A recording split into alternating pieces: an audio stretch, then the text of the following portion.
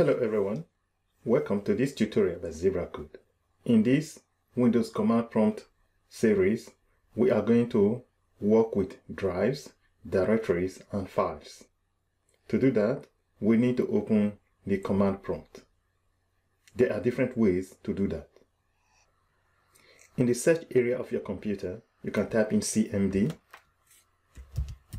and click on command prompt to open the command prompt window. I will minimize this. Another way to do it is to open a folder or the file explorer, and here on the address bar type in CMD and hit enter. This will open it for you. I will minimize this.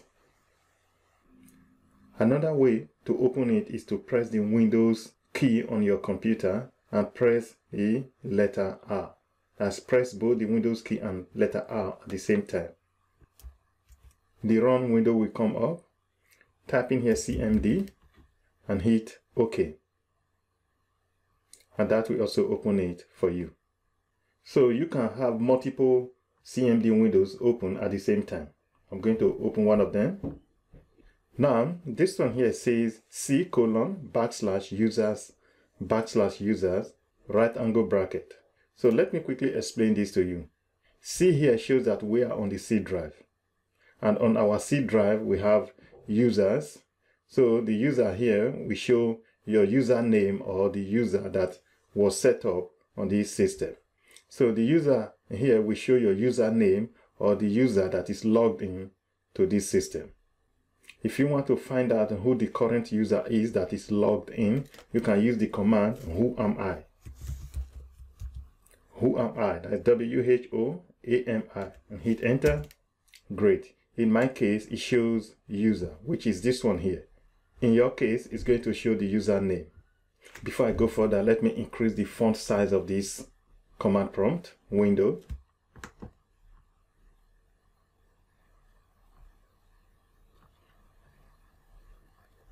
Okay, 20 looks bigger. Now, to work with directories, I'm going to use this command dir, which is for directory. I'll hit enter. Great.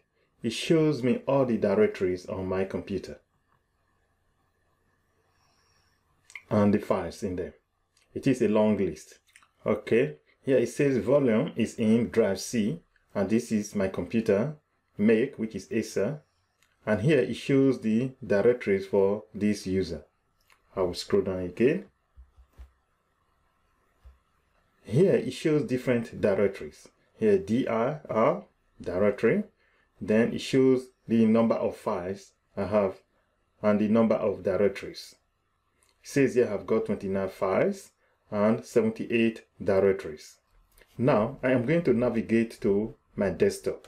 I will use the command cd, which is for change directory, desktop. Please note that with the command, the name of your directories are case sensitive. So type it as it is. If I type desktop with lowercase d, it will not find it. Now we hit enter. Great. Now the directory I am in is shown here. It says C drive, users, and user, which is the username. Yours might be different. And it shows here desktop, which means I am now on my desktop. I have a folder on my desktop and it's called AI Dev, which is this one here, this folder. And now I am going to navigate to this folder. Now for me to navigate to my folder AI Dev, I will type in here cd AI Dev. If you press the tab key, it will help you to auto-complete it. Now I will hit enter. Let me move this one up a bit. Now I am in my AI Dev folder. I would like to make a new folder inside that folder. To do that, I will use the command mkdir, that's make directory, space, and I will call it my apps. I will hit enter. Great. Now I have created a directory named my apps. And if we check here, exactly, now we have a new folder or directory now called my apps. This time, let's navigate to the my apps folder. To be inside the My Apps folder, I will use the command cd My Apps and I hit enter. Now I am inside the My Apps folder. I am going to create a file inside the My Apps folder. To do that, I will use the command touch and the name of the file. I will call it people.txt, and I would want to open that file in Notepad. I will put here space and I will say Notepad space people.txt. What this command will do is, when I run it, inside the My Apps folder, it will create a text file with the name people, and it will open it with Notepad. I'm going to hit enter now to see that. Exactly. Now Notepad has opened a file called people.txt, and if we go inside that folder, My Apps, exactly, we have the file people.txt in it.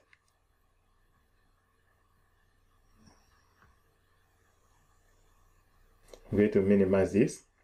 If I want to create another file inside that folder, I can use the same command touch space staff.txt. Now hit enter. Great. And if I go inside that folder now, I should find another file named staff. Let's see that. Double click on it.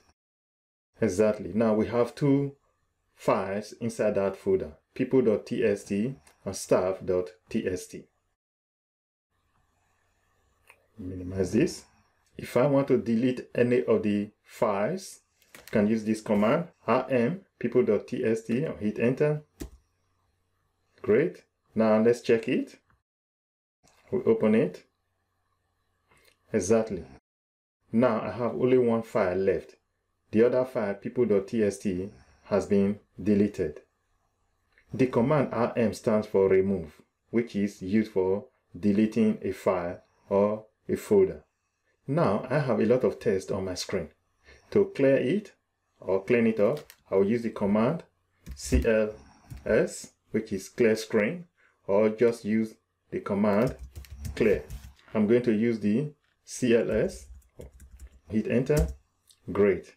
Everything has been deleted except this line. So this tutorial was to show you how to work with drive, directories, and files using the command prompt.